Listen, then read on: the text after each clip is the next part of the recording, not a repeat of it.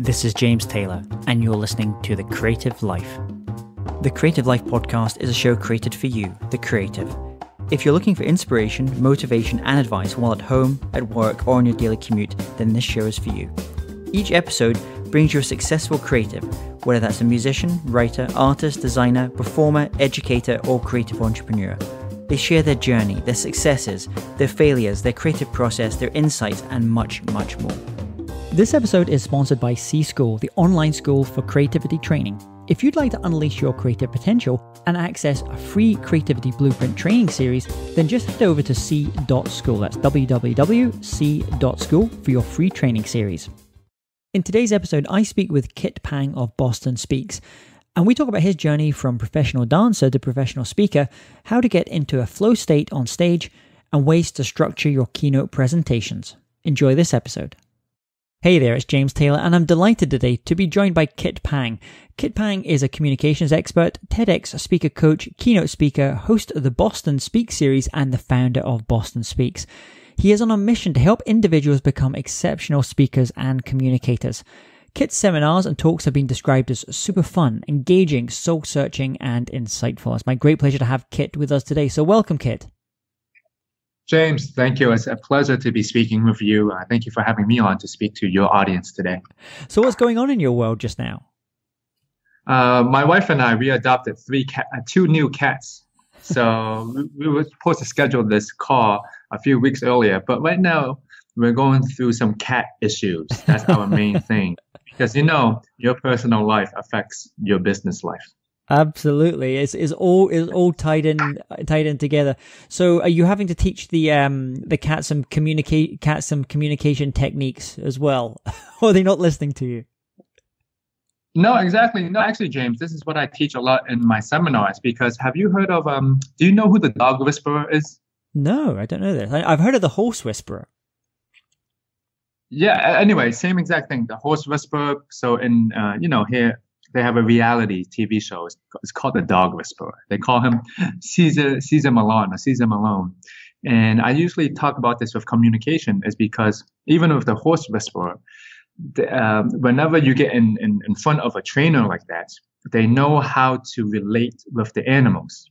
Now, here's the thing. If you go talk to the dog whisperer and I take back my dogs might be bad again. But with the dog whisperer, they magically somehow know how to relate and they're good again. And that's the same thing with public speaking and communication skills, because it's basically people skills. Do we know how to relate with people? It's not a luck that the horse whisperer or the dog whisperer, right? It's not luck. It's something that they're doing to relate with the animals. And that's the same exact thing with honing down your communication skills. Do you know how to relate with people? So in the same way that we can train animals to do certain things and to to kind of behave at certain times and to do other things to do, is speaking something that can be trained, or is it something that someone's born with? There was, you know who Warren Buffett is, right? And you'll guess me. We know who Warren Buffett is. So they asked Warren Buffett. They said, Mr. Buffett, what do you think is that one skill that people should learn to become more successful in life? And he said, without a doubt, mastering your public speaking skills will raise your value by 50%. And if you guys know him, he's one of the richest guys in the world. And he dropped the number down because he said, public speaking and communication skills, you don't need an IQ of 200 to master, but it's a people skill that we use day in and day out. As an effective leader, you have to know how to relate with other people. So yes, James, you can train on your speaking skills, you can train on your listening skills, but at the end of the day, you're just basically training on how well you understand other people. If that makes sense. Absolutely. And for you, Kit, where did this interest in communications, in public speaking, keynote speaking, where did it all begin for you? So one thing that most of your audience would not know about me is I used to be you ever see those people street perform in the streets? Mm-hmm. I used to be a hip hop street performer, breakdancing, spinning on my back and everything. So I used to be a professional dancer for 15 years. And I remember this very clearly. I was born in Hong Kong, and when I was 6 years old, my family and I, we came to Boston. And it was in kindergarten, first or second grade. And this kid came up to me, and this kid said, "Kid, man, you're whack." And well, first of all, I didn't even know what that meant. But he said, I'm like, "What are you talking about?" And he said, "Kid, you're not the beat. You're tapping this beat out on the table, but it's not making any. It's noise. It's not rhythm." And I said, "No, it's not." I said, "It's rhythm." And he said, "No, it's not." We went back and forth. And so at the end, he tapped it out for me. And when I was listening to him repeat back my rhythm, it was not rhythm. It was noise. The thing was, I was listening to my own rhythm in my head, and I wasn't listening to the rhythm that was going on in the outside world. And my interest of communication relates to this as because when I started to become a dancer, I've noticed it's not how well I dance as a creative artist myself, but how well the audience relates to my dance moves. And I always had a fascination with just the way people move or the way people communicate is because of the feeling. The feeling was what I got out of dancing because I was able to be by myself. That's the same exact feeling I got when I entered a public speaking competition in college. I used to be very scared of speaking. My hands would shake. And that's the first time I found out there were butterflies in my stomach because I had to give out a public, to speak in public. But I practiced my butt off maybe till 2 a.m. It was a public speaking competition I entered. And I entered it because, well, I could win $1,000. But when I got on stage, I felt like I was in the zone. I'm not sure, James, if you ever felt like you were in the zone. Oh, absolutely. But when you're in the zone, yeah, things slow down. Time slows down. You feel like you can do everything. That's how I felt on stage. You're suddenly in one of those Matrix movies where everything slows down a bit. Yeah. Yeah. What was actually, I'm interested to hear what was your Matrix moment later on too. But I felt that I was able to be myself. And that's my passion, to help people fall in love with public speaking. And if they can get into that zone every single time, they can own the stage, they can feel great, the audience will love them, they are in the zone, and that's the moment where I think it's most powerful. No matter what techniques they're doing, you have to get in the zone. And no matter, they're getting in the zone. Funny enough, I was talking to someone earlier from the Harvard Business Review, and they were talking about how we often, as whether it's speakers or performers or executives or athletes, you kind of go through a pre-show ritual, before you kind of go into the creative work you're doing, whether that's to persuade other people or to create, to present in some way. Many of the best people at this, they kind of go through a little pre-show ritual. So when you were kind of, that first time you went up onto the stage there and presented in front of others, did you have any little kind of pre-show ritual that kind of helped you get into the zone? Or is it something, maybe did you kind of develop one as time went on, you became a more experienced speaker? I think for me is, at first I didn't have anything, but as I kept on teaching and speaking, I found that I was more pumped up every single time. They asked Olympians, how do you feel when you go on and do your main thing? All of them, they said they're pumped up and they're ready and they're excited to go. Tony Robbins, he takes an ice bath, that guy. He does 25 push-ups. Amy Cuddy, she's the power pose lady. She says, stand in the bathroom for 2 minutes, put your body this way, and your brain will start feeling this way. And I agree with both of them, because if you are a basketball player and you're going to a championship game, you can't be thinking, oh, I'm not going to shoot that free throw. You're probably on that bus listening to motivational music, pumping yourself up. So I'm like, oh, I'm going to teach again. I love it. That's what's going on in my mind. I love it. But what about you, James? Do you have one? Yeah, I have a couple of little things. I think music is important for me. I like kind of getting in there, and I don't really like having any conversations about 5-10 minutes before I go on, because I kind of get into a little bit of a zone. And I mean, I suppose I've been kind of thankful because I've been going on stage since I was about 10 years old, as a performer first, and then as an artist, and then as a speaker. So I actually feel very comfortable on stage, where I know a lot of people that kind of sounds a bit weird. But for me, it feels like it's like home. It's a very comfortable place. Sometimes out in the real world is the place that can be is more stressful, if that makes sense. Yeah, it does make sense. Actually, James, I want to ask you now, when was your matrix moment? My major, in terms of speaking or in terms of being on stage? Anything, anything on stage, music. Do you know? Do you know? I remember very clearly, and I think this when I speak to a lot of speakers and a lot of entertainers, performers, that they maybe have all had a moment kind of similar to this. Is that moment where you're maybe up on stage, you're either speaking. In my case, I was up. I was originally a drummer, so I was playing up drums and up on stage. And you kind of look around, your kind of things are just kind of clicking. They're all kind of working at the same time. There's a flow there. You're going to, what psychologists would call a flow state.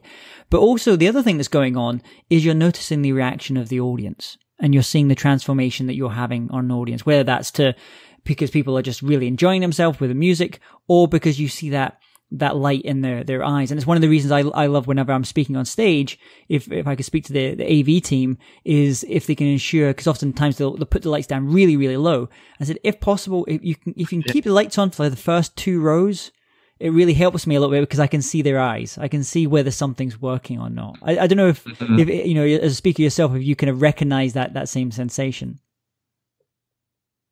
Yeah, no, I agree with you. Sometimes even if it's dark, I try to look people in the eyes too. Everyone has their own way of doing things, and I think that's what's most important. They figure it out what it is that makes them shine. Even though there's a bunch of techniques, it's whatever makes them shine. That's the best technique for them. And what about when it comes to then structuring your keynotes? Let's say you may be working with a client and they've been asked to go and give maybe it's a big presentation, or maybe it's a talk to their community, for example. How should they start thinking about the structuring of the talk itself? What's the best way to begin? Should they be thinking primarily about the idea that they want to communicate first, or should they be thinking about almost like a structure and a framework that they can fit things around? Yeah, I think there's one very simple answer to that.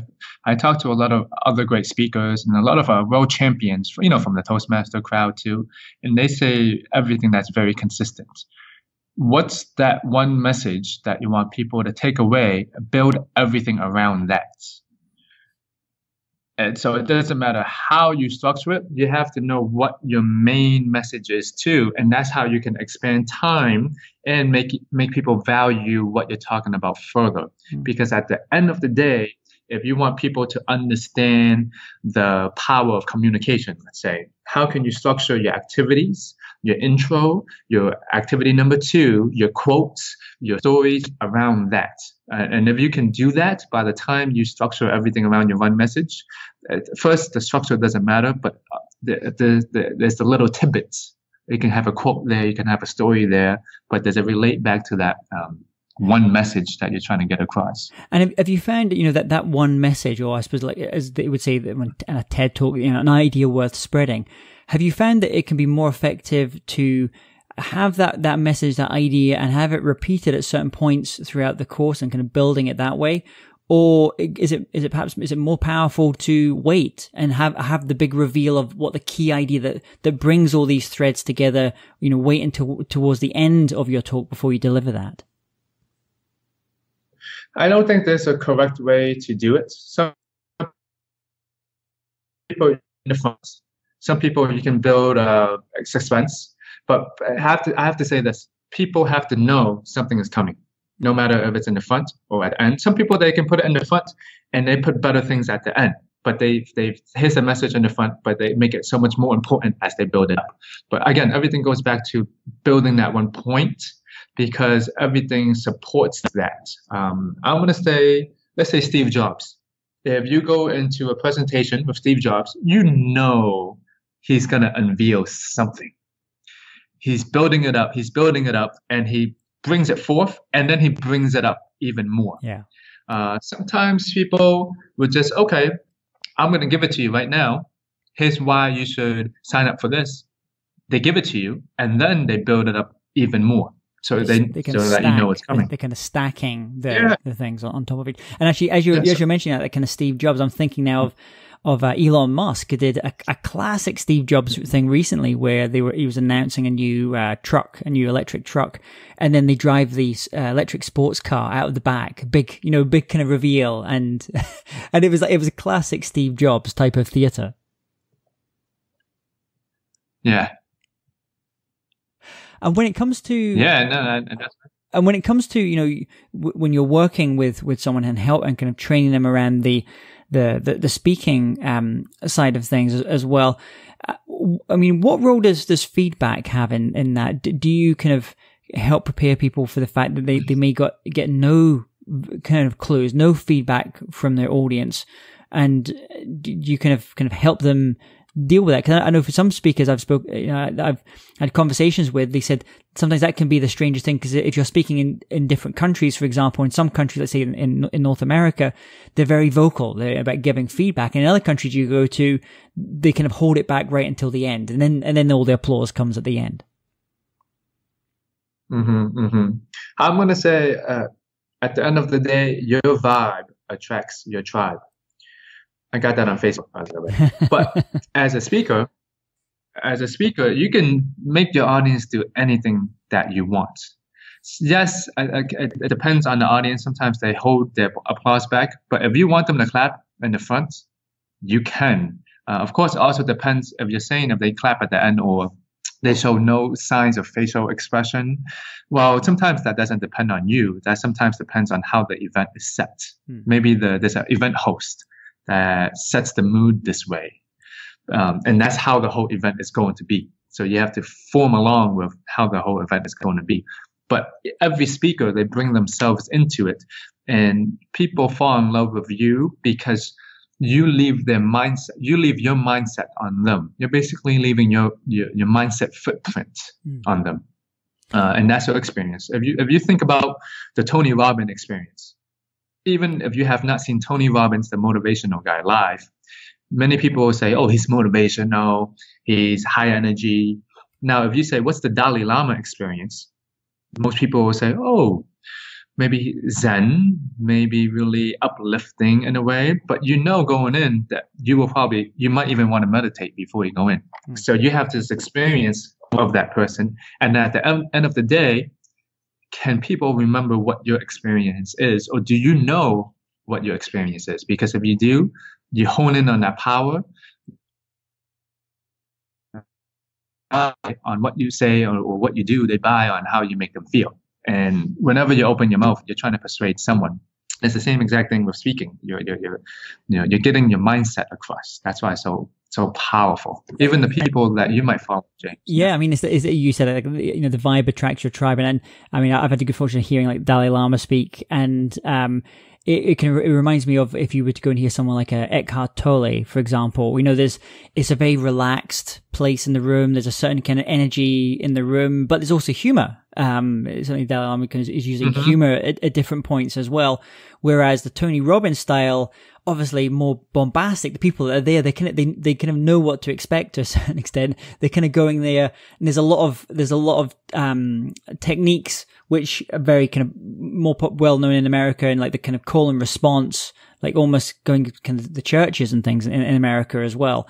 There's lots of little kind of great techniques, and whether he's kind of learned that is a learned skill, something that he's kind of learned over time, or something that he's just kind of found through trial and error because of the fact he's spoken so many times and he's found this thing here works. It'd be interesting to ask that question to him as well. Yeah, I agree. So James, I want to ask you this question: What's your experience? If people had to describe James Taylor experience, what would you say? Well, the feedback I normally get is that kind of word inspiring, which is great, but it's also it's a little bit of a double-edged sword, that word, because you kind of want, for me anyway, I want people to be leaving the room at the end. That sensation is feeling inspired, feeling that kind of energy, but at the same time knowing what to do next, what to do with it. So it's not just a big, rah, rah, rah, pump everyone up type of vibe. And that's kind of generally not my thing anyway, but you're kind of leaving them with something that they can use to kind of transform their life. And hopefully if I've done my job right, the person that's leaving the room is a very different person from that's kind of entered the room. I've taken some long-held idea or concept that they felt, of course, that's the way it is, and I maybe changed their thinking about it. What about you? I mean, when people hear you speak, what's the phrase that they often use about your speaking? What do they leave the room feeling? I would say interactive.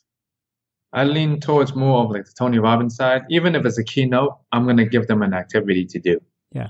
I think that's my style. Just very interactive, a takeaway. They have to do something, even like an improv game or something. And that's interesting because this is also where we're starting to see a lot of the keynote speaking world go as well. Where, because you have a lot more kind of millennials coming into the room, into the space, there's a higher level of interaction that's being required. They want a more immersive experience.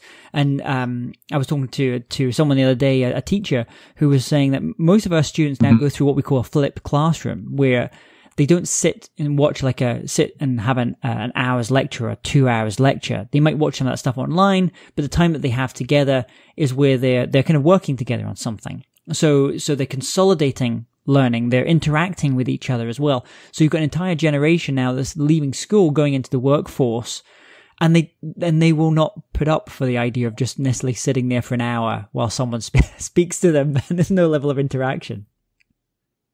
Yeah, exactly. I think like as we change, we have to change with our technology. Now it's getting way more interactive. How do you really, as a speaker or as a teacher, how do you use that to your advantage? Because we have this technology or different way of thinking, I'll say.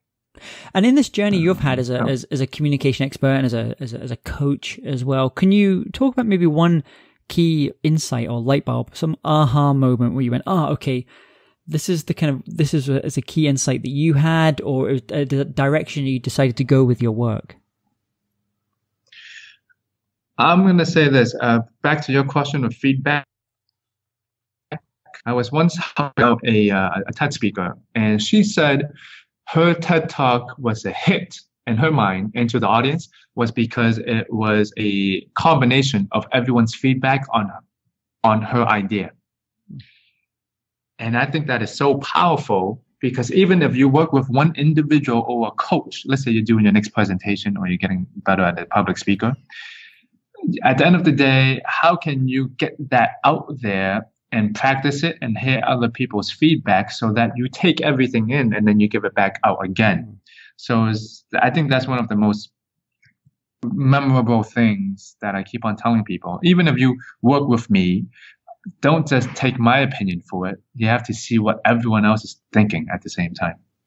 And I guess that's where the power of things like masterminds come in as well, where you maybe have a group with maybe 10 other speakers, and they can each critique your work from maybe different perspectives as well. Yeah. Or like a business too. I mean, you take what everyone wants and you just give it back. And we were talking a little bit earlier about Tony Robbins and Dalai Lama. If you could recommend just one book to our listeners, maybe a book that could be about speaking or presentation, or it could be a book on business more widely, what would that book be? Yeah, his name is Simswyeth. That's the author, Simswyeth, and he has a book. It's called The Essentials of Persuasive Public Speaking. The Essentials of Persuasive Public Speaking. It's not a whole book, so each page it can be by itself. It's like a little blog article on each page. But the way he writes is so profound. He was sitting on one of my panels last year. He's a great person. I love him. Every single time people mention this, I'm like, okay, you have to read that book. I work in corporations.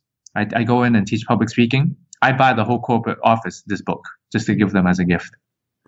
And what about, you mentioned being a dancer kind of early in your career as well. If you could recommend one record, one album, maybe if there's a record that you use to kind of get yourself pumped up before you go up and speaking on stage, or when you're in the process of writing a new speech, what would that record be? That record, I don't know. This one is a hard one. I don't know. There's so many. I'm not going to answer that. There's so many. Nothing's coming to my mind actually. And what about like things like? Oh no. What about you? James. I'm going to turn that around. What about you? You're flipping a lot of these questions that I'm not usually used to being asked as well. Do you know what? It's funny because I was having this conversation with another speaker the other day, and he's an author as well.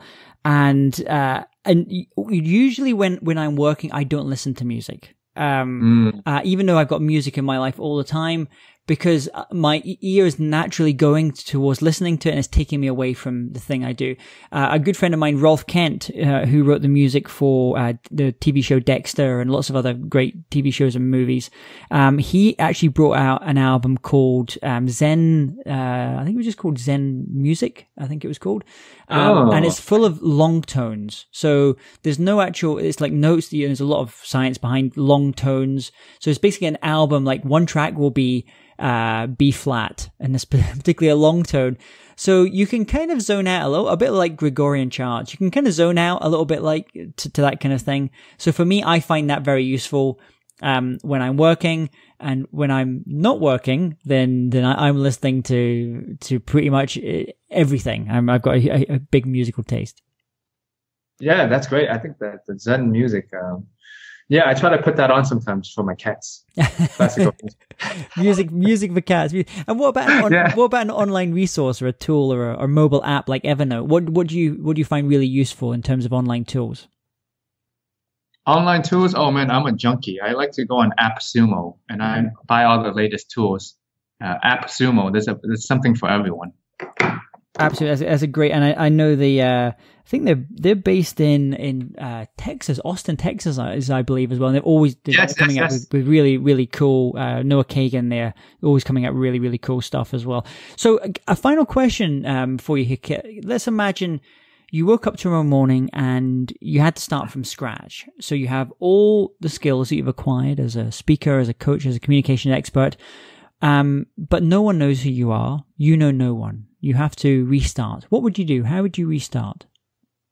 Yeah, the way I would do exactly the way I did it. So when I went from dancer to speaker, I had no credibility, no expertise. Actually, I didn't do anything in the field of public speaking. I just started teaching workshops. I would find a place to host a workshop. I would put it on Meetup and Eventbrite, and I would do this probably almost every single day in the afternoon and in the nighttime. I would do the exact same thing. Just take action. I had to learn how to put BIS, butts in seats, and then CTS, convert to sales. And that's a real skill. That's a real skill, to being able to do not just the butts on seats, but the converting to sale in a room. That's a real learned skill.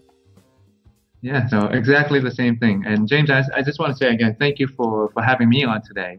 It's great to hear about your story. I love the things that you're doing. The classes that you have online, the conferences, the summits that you have. I look forward to seeing and hearing more of you. Well, thank you so much, Kit. And where's the best place if people want to reach out to you and learn more about Boston Speaks and the other things that you've got going on? Where should they go? Yeah, they can go on the website, bostonspeaks.com. And don't be intimidated. You can text me at 857-753-8211. You come to Boston, we're going to go out to Grasshopper, my favorite vegan restaurant. The new vegan restaurant. We're both vegans as well, so we're going to go and check that out next time I'm in Boston. Kit, thank you so much for coming on the show. It's been a pleasure speaking to you today and learning about the art of listening and all the really cool work you're doing in Boston. Thanks for coming on. James, thank you so much. Hey, James Taylor here again. And if you're interested in living a more creative life, then I'd love to invite you to join me as I share some of the most successful strategies and techniques that high-performing creatives use. I put them all together in a free downloadable ebook that you can get by going to jamestaylor.me. That's jamestaylor.me to get your free downloadable ebook on creativity.